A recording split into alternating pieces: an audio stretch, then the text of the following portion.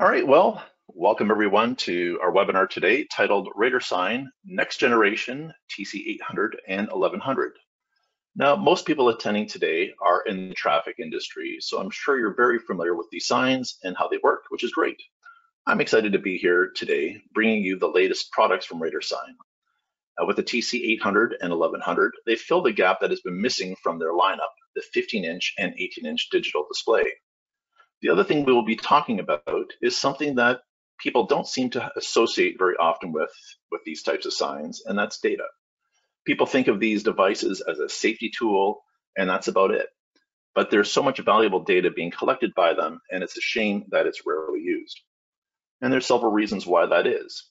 The biggest one we hear is that it's hard to get and it's hard to manage.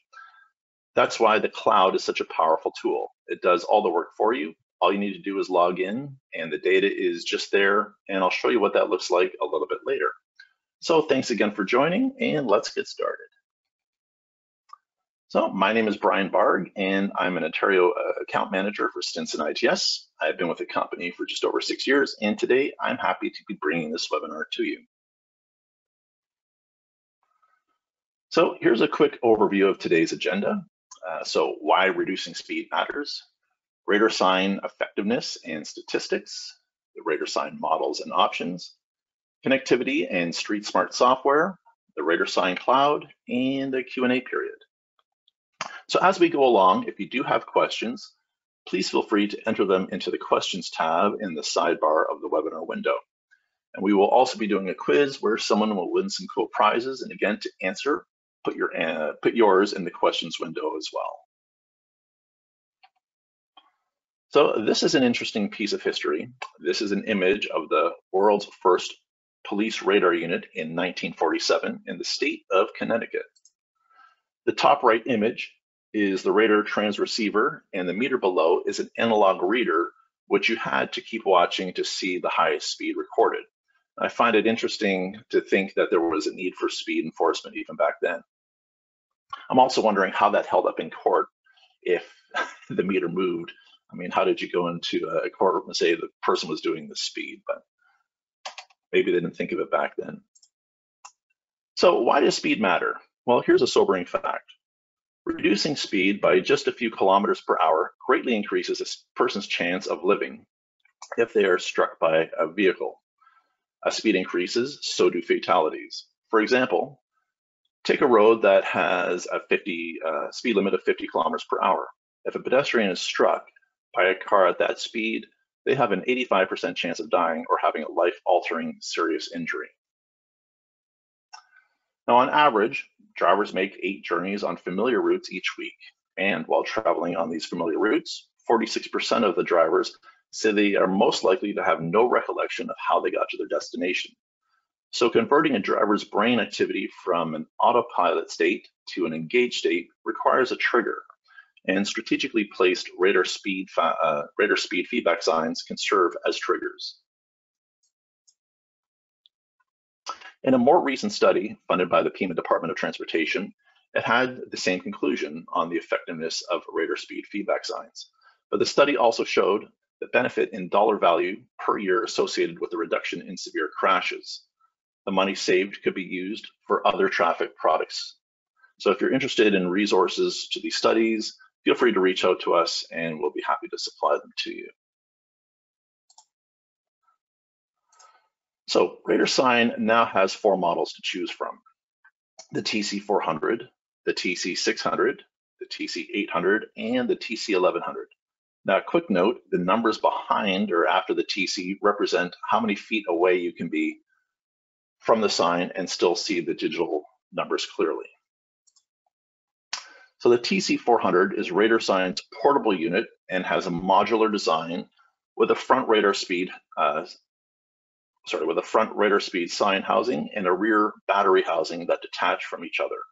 So the sign can easily be moved and used in different locations. It includes a universal bracket that can be installed on any size, style of pole in just a couple of minutes, making it a valuable investment. This sign is ideal for traffic speeds up to 85 kilometers an hour. It can also be mounted on a truck hitch or the mobile patrol stand, which you'll see in an upcoming slide. For those wanting to permanently mount this unit, they offer an AC version, which is an ideal solution for parking decks as well as an interior warehouse locations.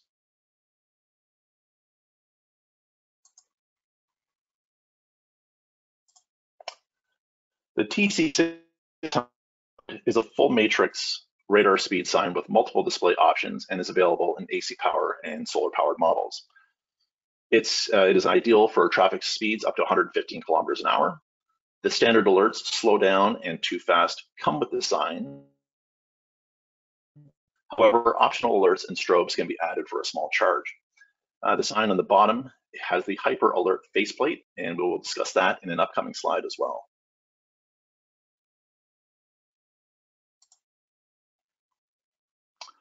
Now to the TC-800 and the 1100. Like the TC-600, they are also full matrix radar speed signs with multiple display options, offering the same standard and optional alerts. However, the TC-800 has 15-inch tall numbers, and the TC-1100 has 18-inch tall numbers, making it visible from 1,100 feet away while the driver is traveling at highway speeds. The design behind the TC-800 and 1100 signs is well thought out. The physical size of both units are the same. However, the TC-1100 uses different LED panels with 2 additional rows, and by doing this, the LEDs are spaced apart to creating the 3-inch height difference. The Your Speed faceplate that bolts onto the front of the sign is the only thing that's physically larger. So by building one body to make both signs is beneficial in several ways. And one key benefit to the customer is that there isn't a huge price variable between the two signs.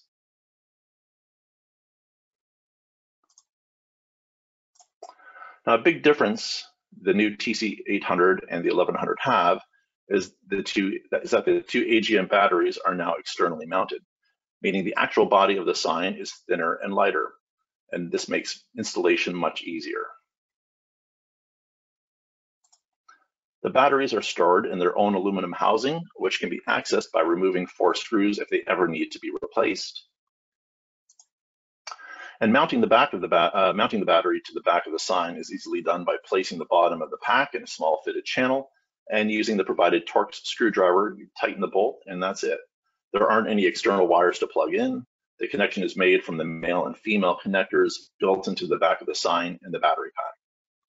As well, the black disc that you see is the antenna for the external cell modem, which all TC-800 and 1100 units have, they come standard with, in case the customer wishes to activate and use the cloud data reporting feature. So for those thinking about installing a unit in a school zone, Radarsign has you covered. The system on the left includes flashing beacons that can be vertically or horizontally mounted, and the signage can be customized to your provincial regulations. The system on the right uses the hyper alerts, which are compact clusters of LED lights built right into the Your Speed faceplate of the TC-600 model, delivering a significantly more compact solution than traditional beacons at a lower cost. The TC-400 radar speed sign mounted on a mobile patrol stand is ideal for locations where traffic calming is needed on a temporary rotating basis.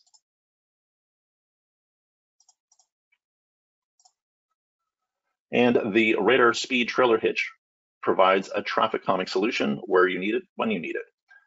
The radar on the go hitch is purpose built for the TC-400 and is ideal in areas like construction zones.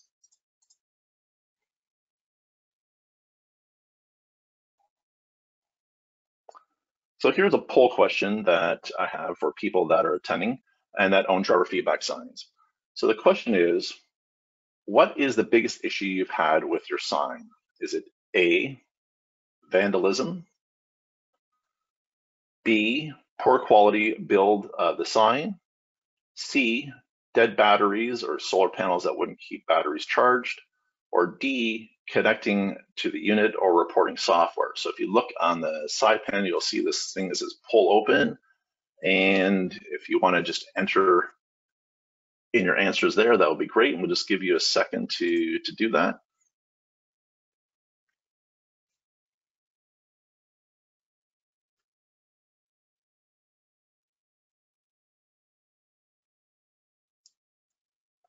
It looks like people are still answering, so we'll just give it a minute. And Sam, you can let us know what the number one issue is.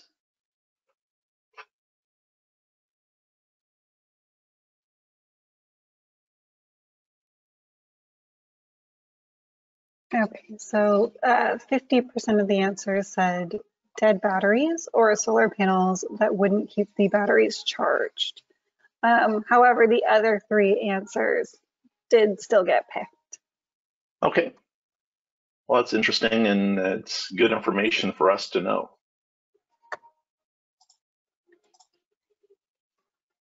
Okay, well, with Radarsign, you're not required to choose between setting the unit up for high visibility versus the battery life, which is a choice that some other manufacturers. Remember, a driver can't react to what they don't see. Some signs are made of plastic now, which makes them prone to vandalism. This is a picture that shows 40 caliber bullets being fired at point blank range that didn't penetrate the bash plate, which is a 1/4 inch thick aluminum sheet that has cones drilled for every LED and sits in front of the LED panel. And Radarsign is Wi-Fi enabled, which is better than Bluetooth technology in a few ways. It's faster, it has a better range, it can do over-the-air updates, and to connect to it locally with the sign, you simply access this local web page to program the sign and collect data. And Radarsign units also come with a possum switch, which makes the sign appear as if it's dead for 30 minutes if it's been hit. So I'm going to take a second away from the presentation just to show you this, because I'm sure a few of you smiled when I showed you the picture of the Radarsign stopping bullets. I know I did, or chuckled when the first time I was told that or shown that. And I'm thinking, okay, well, that's understandable. Like Radarsign is built in Georgia, and down there, people like to shoot things. But sadly, this is a reality that affects us up here as well. So this is a news article from March of this year in the city of Ottawa, where a driver feedback sign was shot and destroyed by somebody shooting it, obviously. So vandalism is a very real problem with these types of signs, and kind of always has been. So moving on to StreetSmart, which is Radarsign's traffic data reporting software. And this allows you to report, organize, and analyze the traffic data collected from your radar speed signs. StreetSmart can generate 35 charts and graphs with just a few mouse clicks. One of the benefits is the ability to run in stealth mode. This is where the sign appears to be turned off, but still collects data. If you let it run for a period of time and then turn the display back on, you can see for yourself how the speeds were reduced.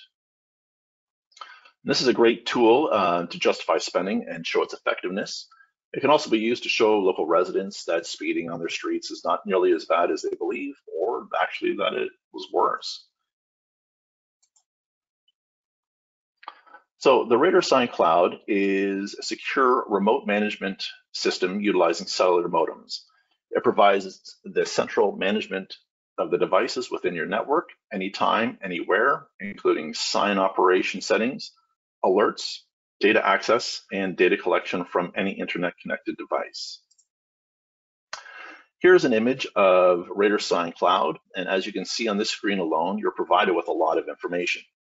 The GPS location of the sign, the total vehicles and total speeders for the past 30 days, the battery voltage and solar charging history over the past 30 days. That's right here. And the connection to the cloud per day over the past 30 days. So the sign reaches out to the cloud and does kind of a handshake every 15 minutes.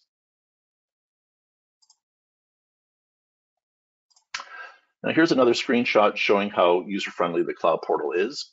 When you click on any device from the map, you will see the last week's worth of speed data. The gray bar is the daily vehicle volume, and the red bar is the volume of vehicle speeding. The top blue box jumps directly to all the charts, graphs, tables for the speed data, and the bottom blue box jumps directly to the scheduler where you can program the signs individually or in a group. So let's take a deeper dive into what that's like.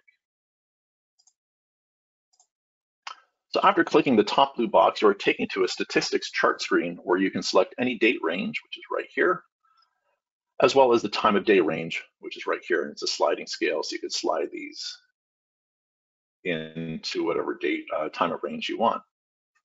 The graphs available to you under the time period tab are vehicles and violators, speeders versus non-speeders, the percentage of speeders, and the average and peak speeds. And after running the report, you are able to save it as a PDF. Now, if you click the speed bin at the top right, which is here, you get the speed bin charts. And again, you can select any date range, and the graphs that are available are average versus peak vehicles by percentage, average and peak vehicle counts, average speeds versus 85th percentile, and the daily speed summary counts and percentages. And like the above slide, after running the report, you can save it as a PDF.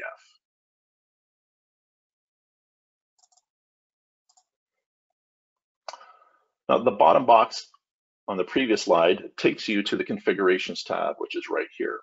So this is kind of what the chart looks like when you're in the Radarsign cloud, so you can toggle between these as well. Here you will be able to create sign groups.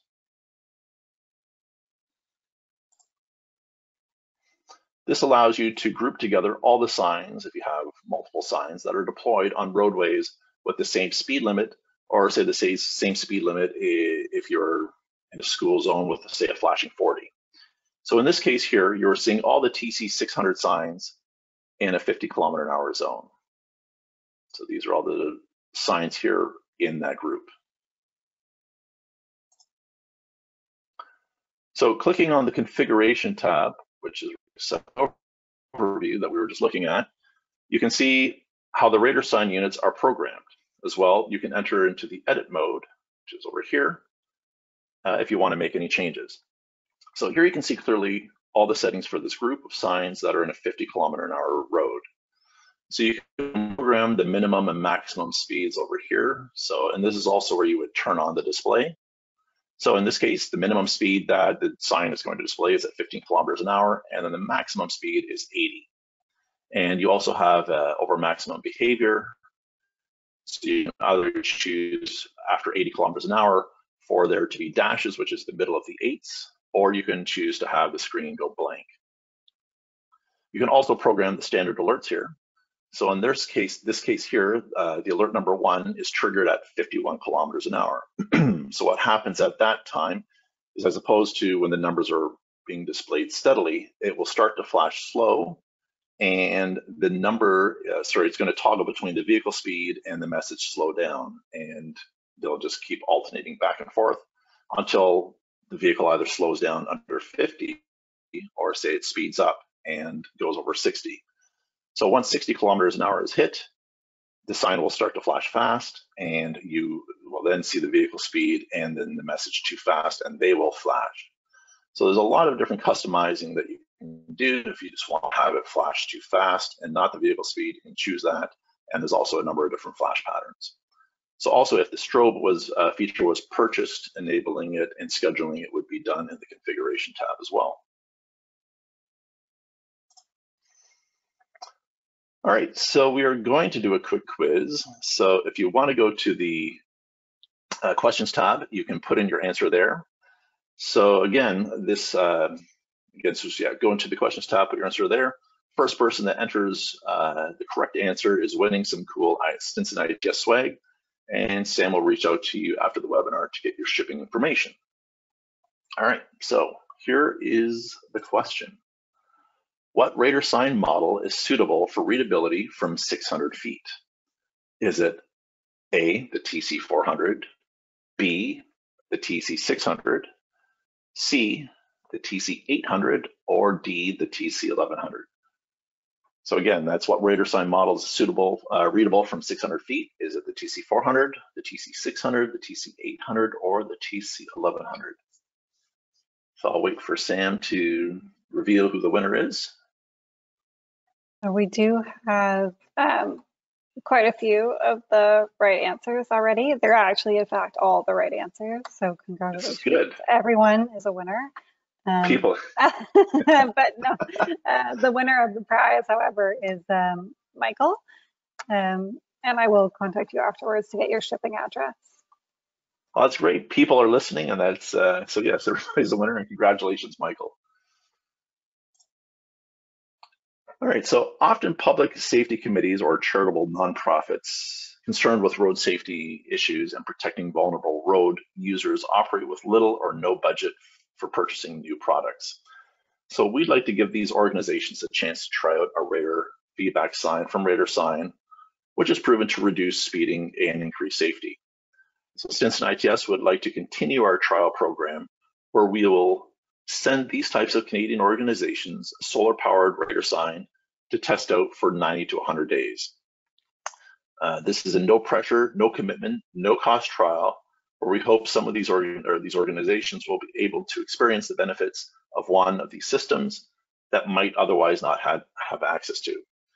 So something a little bit different, we are also going to open up this pilot, or whatever you want to call it, to smaller towns or counties or municipalities with little or no operating budget as well, but also want to see the benefits of what this product can do.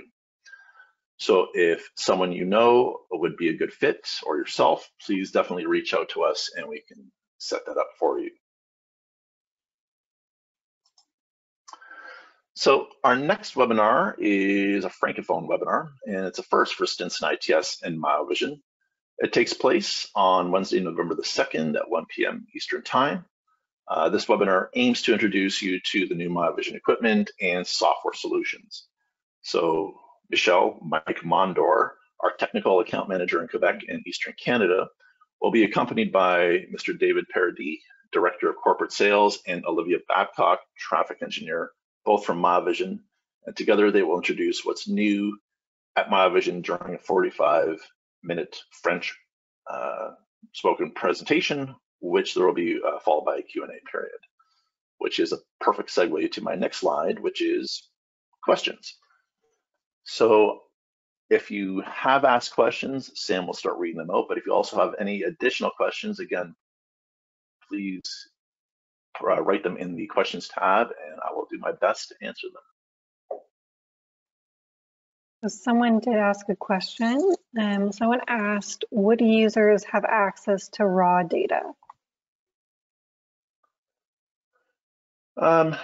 So yes, there is a way to report the raw data. So if you're using another product like Test or something like that and want to incorporate it in there, you can. So yeah, the short answer is yes.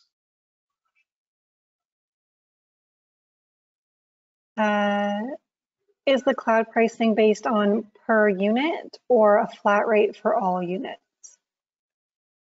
So the cloud, it is priced based on per unit. And the other thing I did want to mention is with the TC-800 and the TC-1100, there is 3 months of free cloud service that is available for you. The way Radarsign works is that if you do want to unlock the reporting feature, there is a one-time fee of $395, and that unlocks that, whether you're using the cloud or the Street Smart option. And say you have a TC-800 where you have where it has the built-in cloud.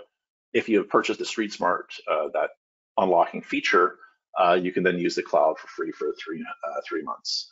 After that, it's a yearly fee of $520 per year, and there's definitely discounts for multiple units. Can your signs with solar packages operate throughout the winter? Definitely. So as I mentioned earlier, these are manufactured in Georgia, but we solar size them here to accommodate Canada. So right now, it's these signs use an 85-watt panel. And I mean, the first sign that we ever did was actually on a trailer when I first started 6 years ago, and it's kind of part of our kind of trial but mobile fleet of rentals, and it's still working strong. The sign I think is the furthest out is kind of in the eastern part of Newfoundland, and it's been there for 5 years, and there's really no issues. You can actually disconnect the batteries and run the system right off of the solar panel. So it's a very low energy system, but you definitely want to obviously run it with batteries. Someone asked, is the cloud software compatible with other manufacturers' signs that also have cloud-based reporting software? No, that would be something that's proprietary, that every manufacturer has their own kind of version. So the cloud software that Radarsign offers is proprietary to their signs. Can you customize the display with images like a smiley face? Absolutely. So if I'm going to quickly click back to my slides here to the very beginning. I don't know how to do this other than just keep on hitting the mouse. You'll see at the very beginning there is smiley face here. So the standard alerts, like I said, are the speed, the slowdown, and the too fast.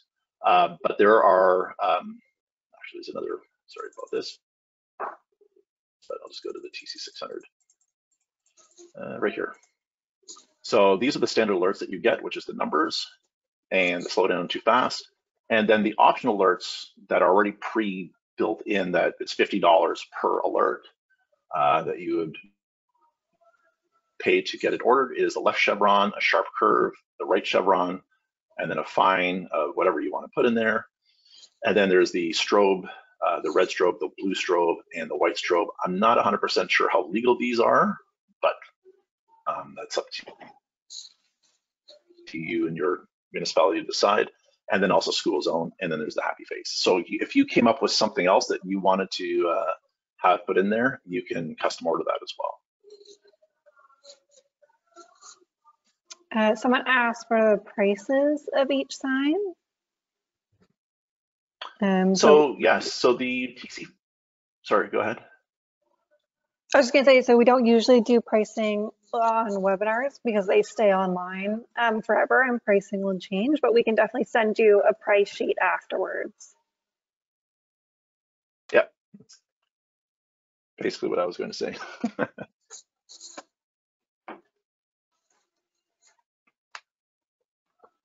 If there's anyone else that wants prices, just put it in the questions window and we'll follow up with you afterwards. Yes, definitely. And the other thing too with their pricing is that as soon as you buy two, there is a price discount per unit, and they get quite aggressive the more you buy.